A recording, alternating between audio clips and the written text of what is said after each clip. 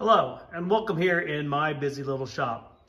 Yeah, my video is called My Last Belt, but there's a reason why I called it that. This is my last belt that I made here, and I've got this here as a point of comparison. This is my last belt, and someone asked me how I got started in leathercraft, and I thought since I was going to show you my first belt, I would show you my last belt. So this is my last belt. My first belt was this belt right here. And I started leatherwork really because I loved this hardware and I wanted a belt that was suited for this hardware. The other one I had worn out after probably 25 years of wearing it. And I went to a leather store and they wanted to charge me $250 to make a belt for the hardware. So I said, I can do that. So I bought the supplies to make this belt for me. And while it may look okay, it's really somewhat embarrassing for me. It is not made from the right leather. It's too lightweight leather. It's about an 8 ounce. It's got a tremendous amount of stretch in it.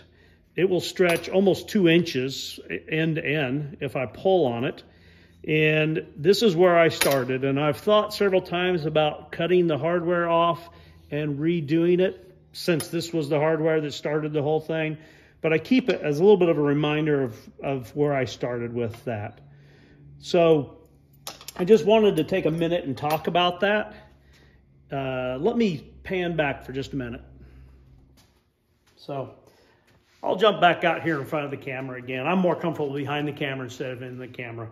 But I feel like if I'm somewhat face-to-face with somebody, they can see that I'm sincere.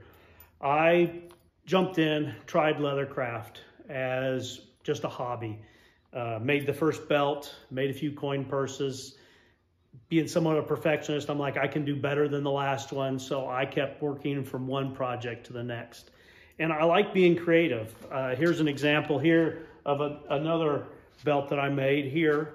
And I saw one like this. And so I thought I can make something like that. So I worked on that belt as well. So really, I'm here, I just wanted to encourage people out there. If you're wanting to try a hobby, try a hobby. The worst that could happen is you're not successful in it. But more than likely, if you really try hard, you'll be successful in that. So I won't drag this video out longer than that. Like I said, someone asked me how I got started in leathercraft, and that was it. It was because I liked the hardware that was on a belt that I had. And it's kind of funny because I don't use the belt because it's made from the wrong leather. And like I said earlier, I've thought several times about redoing it, but I think I'm going to keep it just as a reminder of where I'm at. And I've shown other people that are interested in the hobby to, hey, here's where I started. You can start and you can improve from there. So I hope you have a great day. If you like the message, please like, share, and subscribe. And remember my video on Sunday, March the 19th. If you watch that video and you comment on it, then you'll be entered in a drawing to win a free belt. It could be this belt here, or it could be something that you want that's different. Hope you have a great day. Thanks.